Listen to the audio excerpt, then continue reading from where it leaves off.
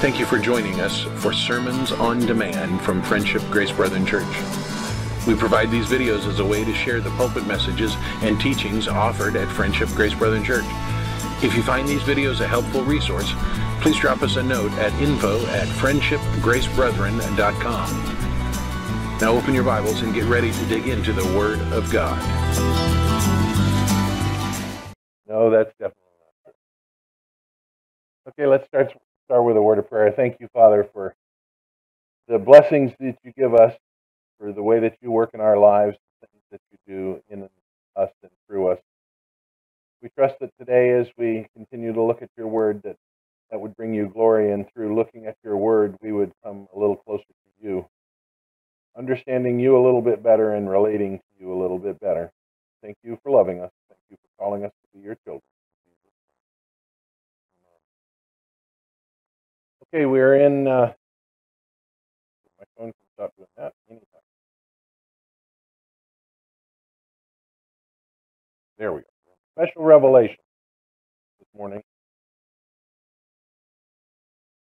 Thank you, Michael. Michael Lockstampor, the pastor in Ocala, just said he's praying for us. He's late today. He normally does that before 7. Linda will take a caravan, a truckload and a caravan load over to our house between services should you need so. I have still yet not been able to get a hold of the property manager. But what's interesting is they were here last night because they moved their trucks and stuff. They do that for us so that they don't take up space, but they haven't gotten the word yet.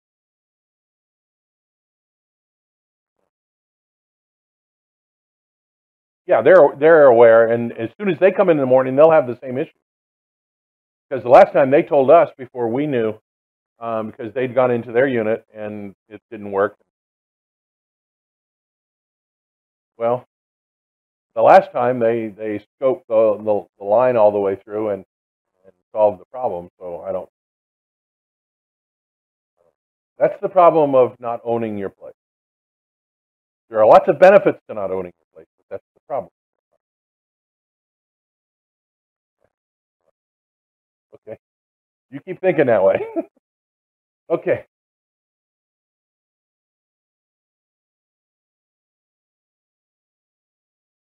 Yeah, special revelation.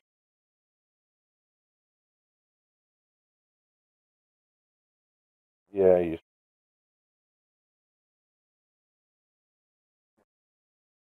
well, we may get as far as the question of part of the discussion in special revelation is theophany. Anne asked an interesting question after the end of the movie last night. Was that a Christophany or was that an angel? And it was probably 3 o'clock this morning or so that I thought, well, it couldn't be a Christophany in any case, because what's the definition of a Christophany? Right, exactly.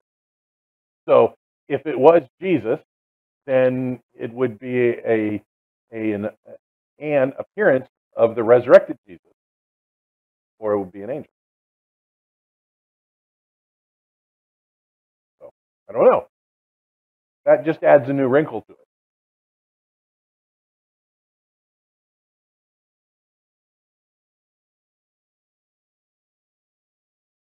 No, because we know he did at least twice after his ascension. To Paul, and then to Cornelius. So, yeah. No, I'm not sorry, not in the story of Cornelius to Peter. So, and there's no statement anywhere that says Jesus won't be on the earth. We know that he was able to do that. So, right. Yeah. An angel, I think, provides us a little less theological issues from the movie last night. But I don't think there are significant issues to it being also Jesus. But what we need to remember is it was a fictional story. Although Steve pointed out that he looked it up and he saw that it was written after a true event. So I guess I need to do a little more research on the event. Anyway, we're talking about special revelation now. We began by looking at the reality that God exists, and there's certainly evidence to that.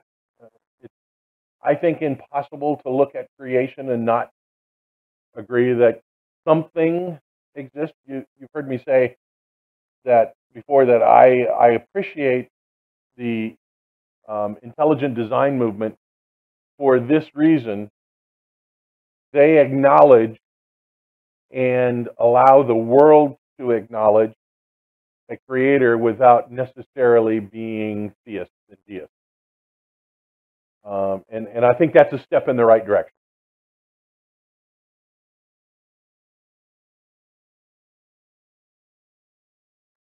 Yeah, yeah.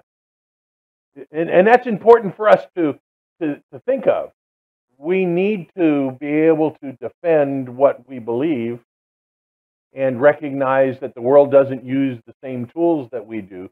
So if we can defend, this is going to sound wrong, but if we can defend God and the Bible without using our tools, but using their tools, then we've done a very good apologetic work. I don't mean to say that God needs our defense. That's not what I'm trying to say.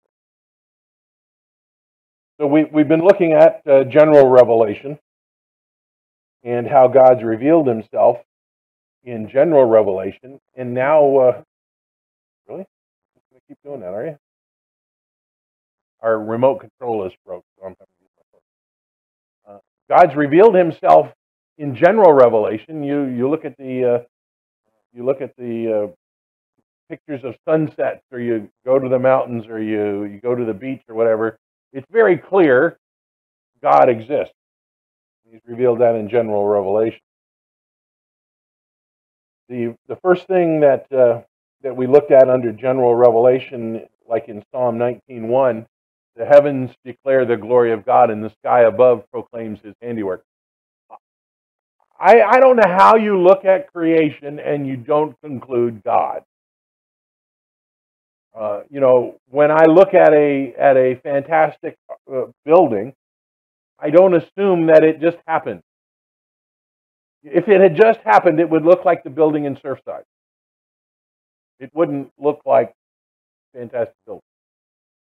We all admit that things that have structure appear to be created, which requires there to be a creator.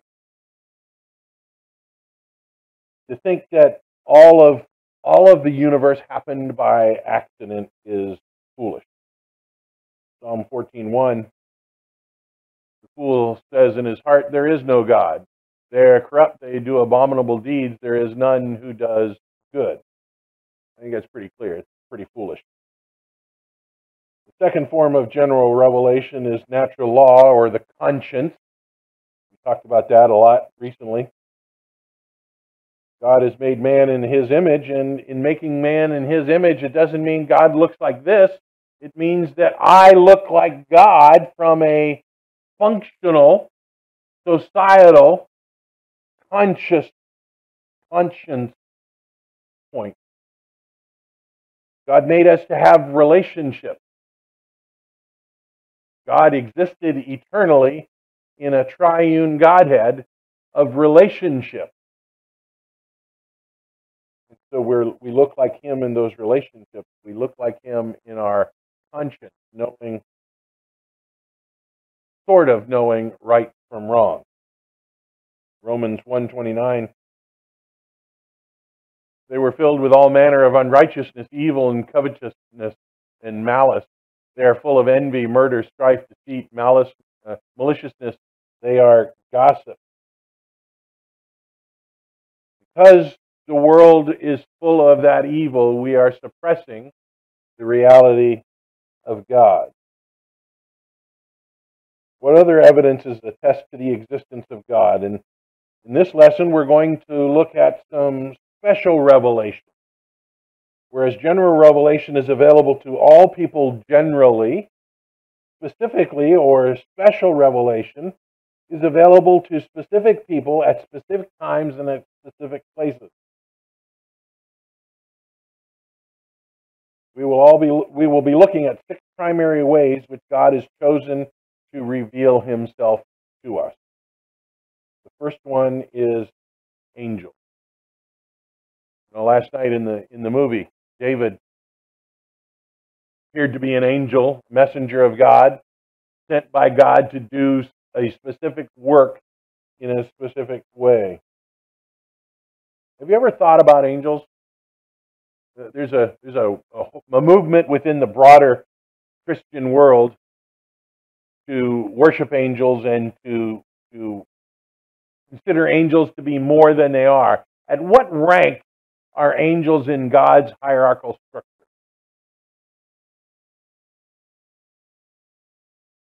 You want to stick with that answer?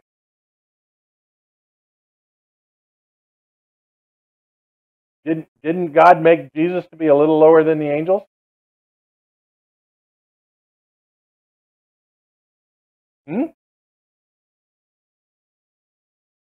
When he became man, was he okay? But isn't that what we're told?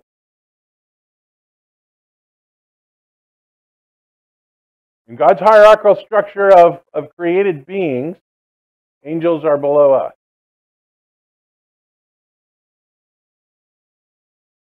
No, I said that backwards. Sorry. Made angels to be below us. Man, no, above us. Oh, I'm confused. I confused my own self. Let's just go on and we'll cover this. Holy cow. Maybe I should start sleeping and not drinking decaf.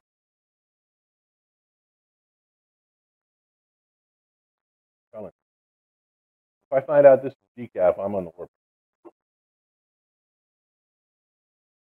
What are angels?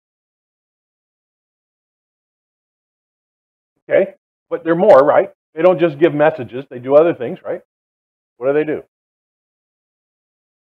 Okay, the army of God. Which means they do what? Okay. Okay, that's a good answer. They do whatever God tells them to do. We've seen them in Scripture. We've seen them do all sorts of things, right? Remember, there's some angels that come with some great big swords and do some sword chopping and killing people. So they are God's appointed representatives that bring messages in various forms. Help, yep. Perfect example. If the angel, or if the movie last night was an angel, he's bringing a message, but he's also helping and doing things, conveying God's healing and so forth. They are assigned to be ministers to the saints. Hebrews 1:14. And are they not all ministering spirits sent out to serve for the sake of those who inherit salvation? Angels are spirits sent from God to minister to those who are saved. Since they are spirits, they typically can't be seen unless God chooses to reveal them or chooses to put them into some kind of physical form. As we've seen in the Old Testament frequently, God sends an angel that looks like a man. Yeah, angel army. 1 Corinthians 11:10. That is why a wife ought to have a... Wait, that's not the right one.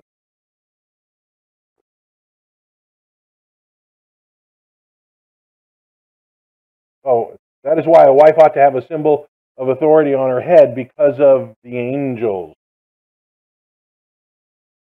Here, huh? I'm about to. Here he calls a woman to wear a sign of authority over their heads so that they will not lose the ministry of angels. It seems that wives were disrespecting husbands by taking off their head covering, which then keeps them from receiving angelic ministry. One of the things that we have at play in God's creation is a dialogue of sorts between the angelic world and the human world. We do a lot of things for the angels, for the sake of the angels, and the angels do a lot of stuff for us. So we have this kind of back and forth. Can angels be saved?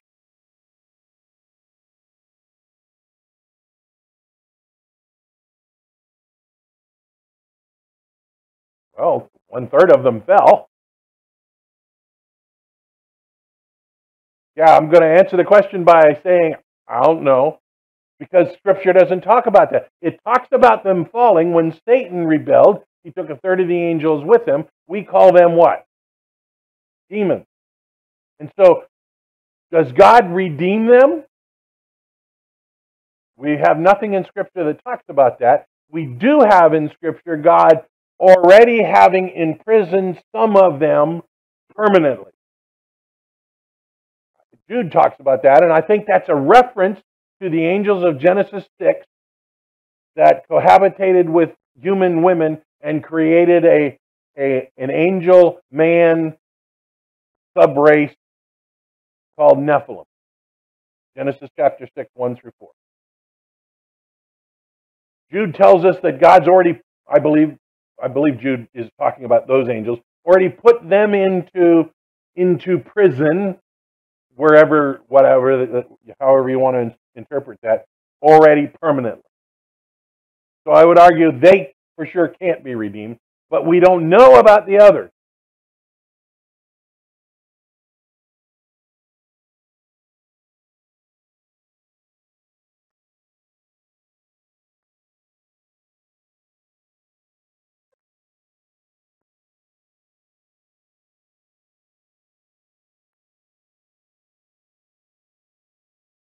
Okay? Yeah. The proof of their redemption would be that they're living the right life, not that they live the right life to be saved. Right. And we just don't know. How many angels are there? We don't know. We don't know a total number. We know a total. We know a percentage of the ones that fell, but we don't know what the total is. So we don't know how many demons there are, and we don't know how many angels there are. When were angels created?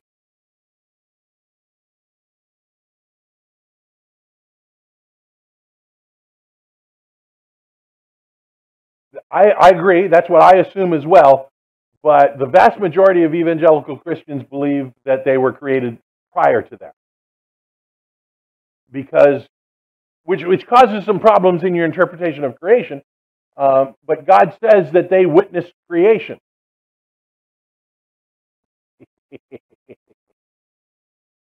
So, how would it be possible for the angels to witness creation? They were created first. Yeah. So, and that's my theory, that God created them very first. On day one, the first thing on day one, and then they are already beings that can understand and see and witness the rest of creation.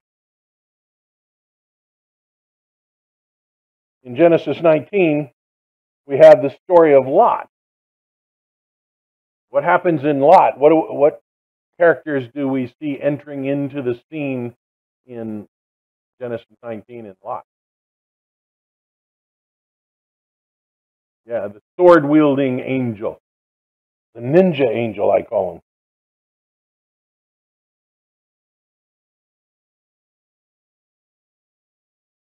Yeah. Big, strong, tough guys, long swords, able to go in and...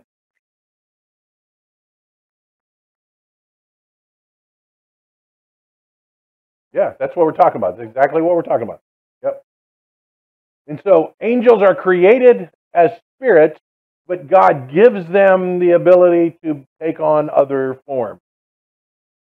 Some argue that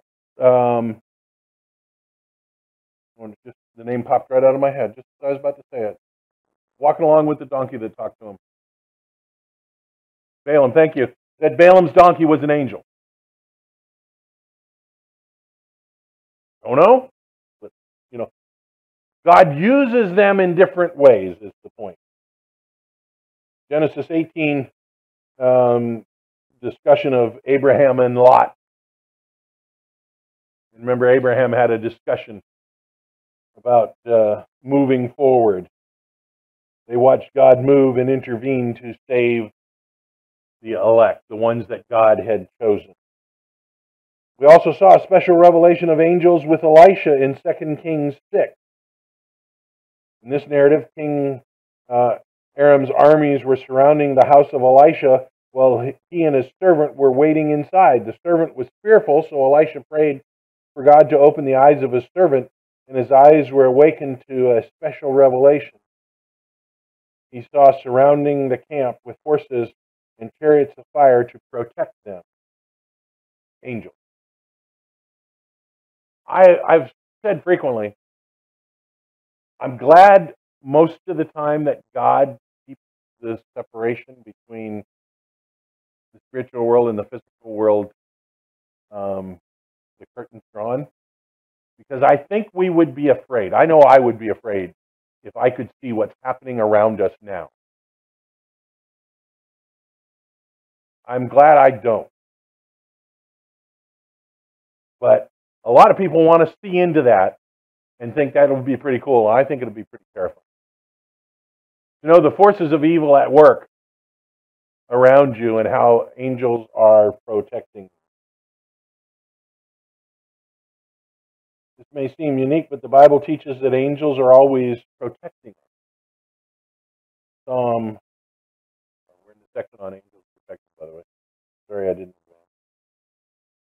Psalm 91:1. He who dwells in the shelter of the Most High will abide in the shadow of the Almighty. God is protecting us. He has around us angels that are doing that. We know from the book of Daniel, we'll come to that in a little bit, but we know from the book of Daniel that countries have been assigned angels. Many believe that people have been assigned angels. We call them our guardian angels. I know that in my life experiences, my guardian angel, if I have one, would have to wear a seatbelt. I've been in some pretty hairy situations where it's only for the fact that God protected me that I'm alive. Matthew 18:10. See that you not despise one of these little ones, for I tell you, their angels always see the face of my Father who is in heaven. Gives us a little hint. Jesus is talking about little kids. They're angels, he says. One of the verses that we use to develop the concept that we've been assigned protection. Throughout church history, because of verses like this, there has been this understanding of guardian angels. I'll admit right now, I believe that God protects us all the time. Did he assign me an angel at birth or at conception? I don't know. There's not enough definitive evidence to say categorically, yeah, there are guardian angels. Jesus here talks about kids having angels to protect them. Are they specific angels assigned to that specific child for the rest of their life? I don't know. I know my God's able to do that, but I don't have the evidence in Scripture to categorically say that's what he does. If I do have an angel assigned to me, and he's the same guy that's been with me now for 63 years, I owe him a lot, because in my life, there have been times where I should be dead. People have tried to kill me. And so I owe him. I got to take him out for a beer or something.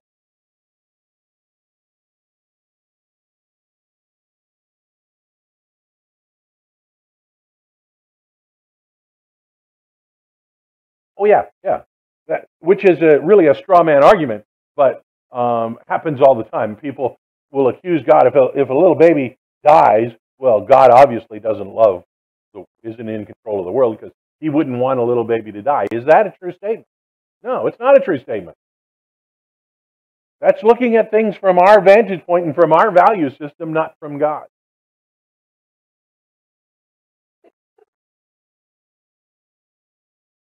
What about when Peter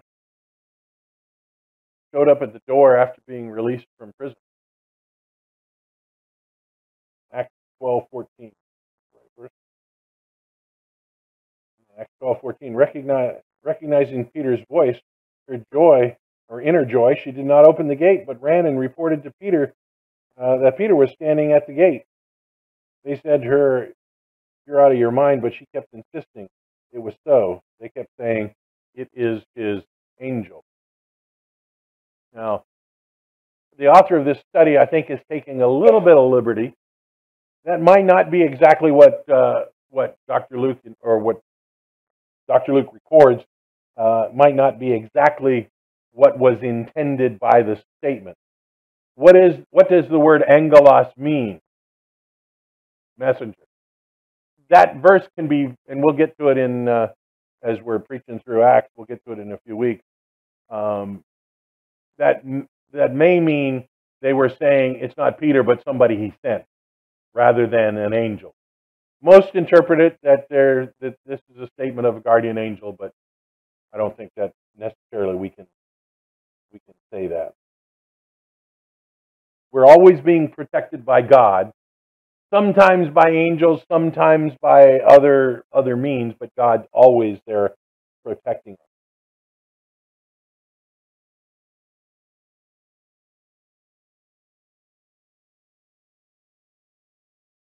Well, we're told we're not to do that, and I think that's one reason God keeps the separation, the veil between the physical and the spiritual world closed most of the time. But that's a common thing anyway in Christian circles.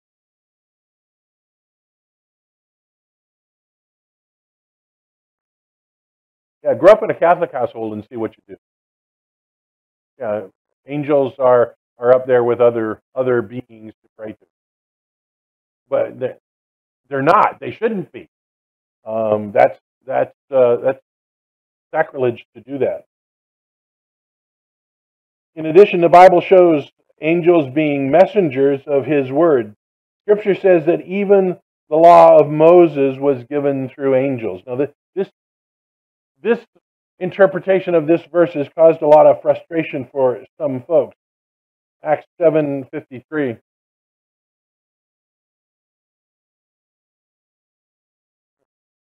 Get that verse.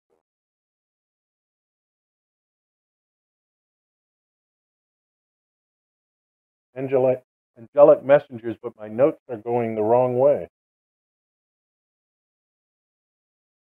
Did I go too far?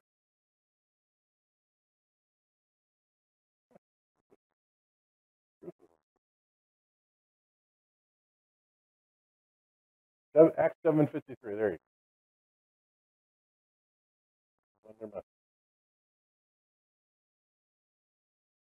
You who received the law as delivered by angels and did not keep it. In this passage here, we have this idea, or I shouldn't say that. We have this declaration that angels assisted in the giving of the law. When we go back to Exodus and we look at the delivery of the law to Moses, how do you see any?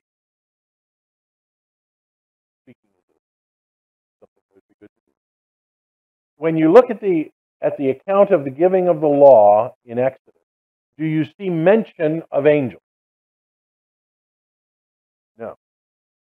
So when it's declared here that you've rejected the law that was given through angels, how do you interpret that? There's been a lot of ways to look at this. There's been some confusion in it.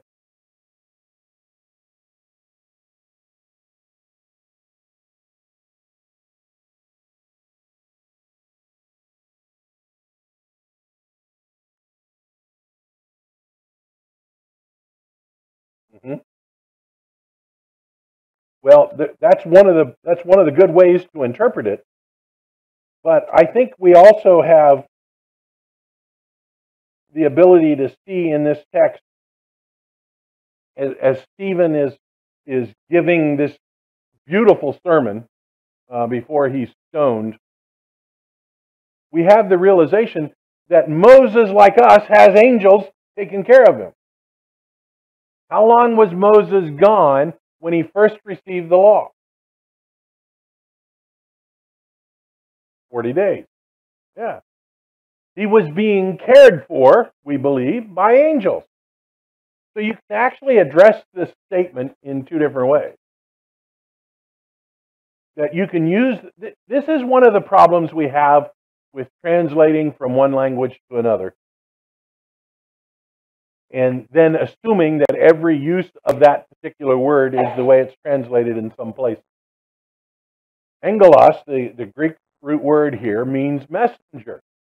So is he saying Moses as the messenger of God, or is he saying Moses was protected or cared for or whatever by angels? The grammar allows you to have both. Which one fits with what we know? Actually, both do. So, kind of end up not being able to advance the ball much with this. Another time we see God using angels to give his revelation was with the birth of John the Baptizer and Jesus. Luke chapter 1 reveals, an angel reveals to Zechariah, the father of John the Baptizer, that his son would be born and they would call his name John. Around the same time, the angel Gabriel was sent to share with Mary that she would soon give birth and that the baby would be the Son of God. God sent angels to prepare people. In Luke 2, we see God sending angels to prepare people for these events. In the book of Daniel, we see an angel delivering a message.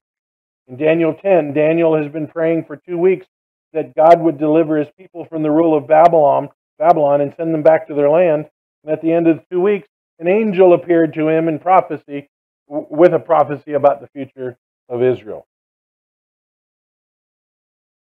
We can be sure when God is speaking to us through the Bible, sermons or through other people, angels are often involved, even though we don't see them. I would love to be able to know how that works. I think I'd be terrified to see it. But just take, for example, this morning.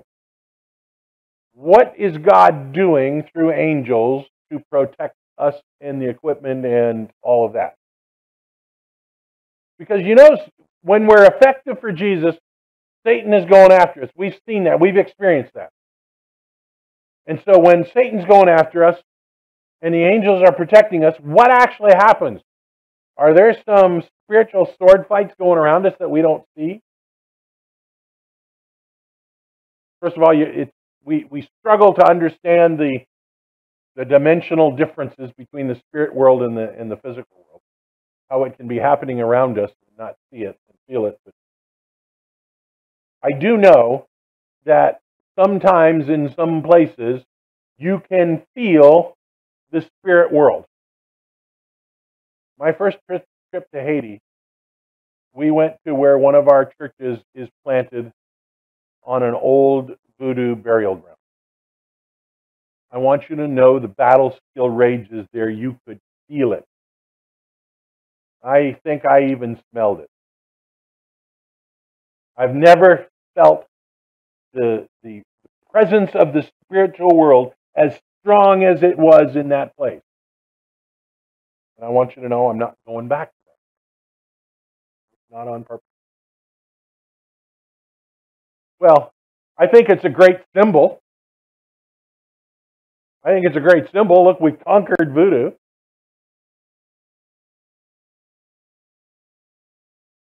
Well, it's not my church.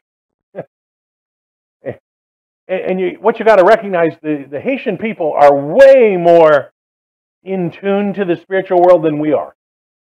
We in the West are not in tune to the spiritual world at all. The Haitian world, woo doggies, they big time are. I don't know if God makes them see it more or if it's just an experience more or what. I don't understand why it's different, but it truly is different. You need something out of me? You're tired, you're just looking at me like, oh. Proof of angels. Do we have proof that angels exist?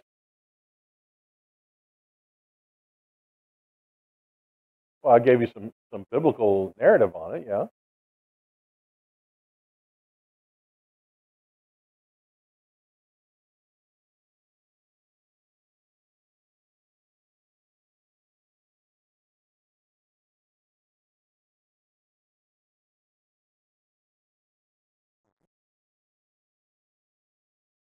Yeah, in some places where they're really in tune to it, they see that and recognize it, and we don't. Interestingly, the Bible's not the only resource that teaches us about angels. Before the Bible was even created, a belief in angels already existed. Ancient ruins show us that virtually all ancient societies believed in angels. Now, I would argue they believed in some sort of spiritual beings, whether they were God's angels or demons or what you want to call them. That's a different study, but ancient Egypt, ancient Phoenicia, ancient Babylon all have figures of winged people, winged animals, and combinations of them throughout their ruins. So the pictures, the descriptions we have in Scripture of angels, of 4 and 6 winged creatures, are not just in societies that have had the Bible.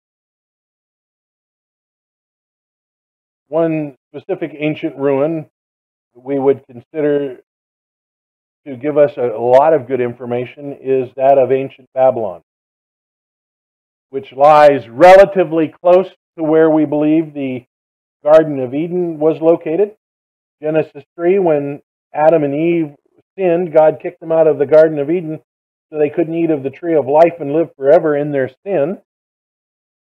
But what is interesting is that God placed a cherub in front of the garden to guard the way to the tree. Genesis 3:24.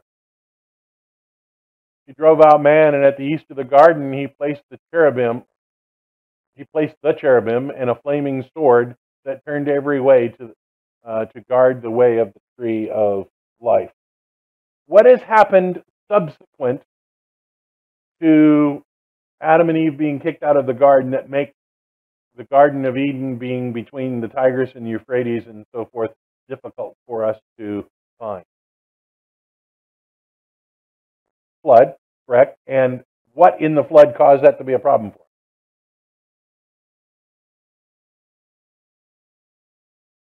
Certainly did. What's the word we use?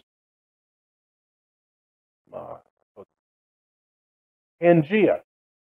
Remember the earth, we believe, or I believe, that the earth was one land mass, and the tectonic plate shift caused by the hydraulic forces of the flood gave us what we now have as our 7 continents. The description of the Garden of Eden contains 4 rivers, 2 of which we don't know where they are.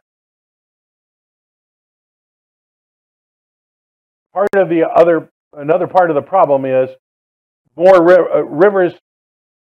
There are more rivers than just those 2 with that name, or it's possible. So it may be possible that the Garden of Eden is not located in the Babylon area. I believe it is. I believe it's still there. I believe there's still a cherubim guarding it and a flaming sword. We have no record in Scripture of God doing anything to remove it. In fact, Genesis 3:24 tells us he placed a guard there. For what purpose? If he was going to remove it, he didn't need a guard. So why can't we find it? Because God has hidden it. way back in high school, I remember watching a movie called Shangri-La, where going through a mountain pass, they come into this paradise area. And I've always thought, that's just a fictional thing, but I've always thought that's the perfect explanation for what God has done to Eden. It's still there. It's still on the earth. It's just God has protected it. Kind of like He's protected Santa in the North. Sorry. That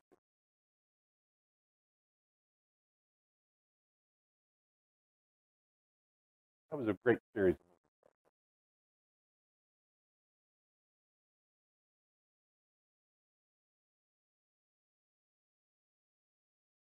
Ezekiel 1:10. As for the likeness of their faces, each had a human face. The 4 had the face of a lion on the right side, and the 4 had the face of an ox on the left side, and the 4 had the face of an eagle. What do angels look like? Sorry. She wants me to pray.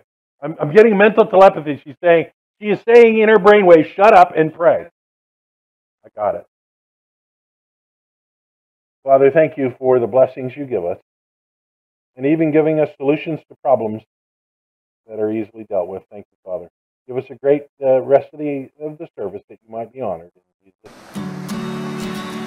Thank you for watching or listening to this teaching on demand from Friendship Grace Brethren Church.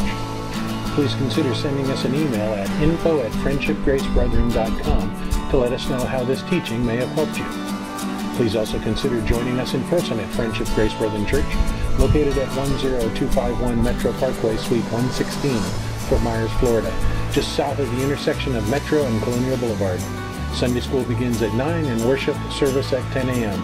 We look forward to seeing you in person at Friendship Grace Brethren Church.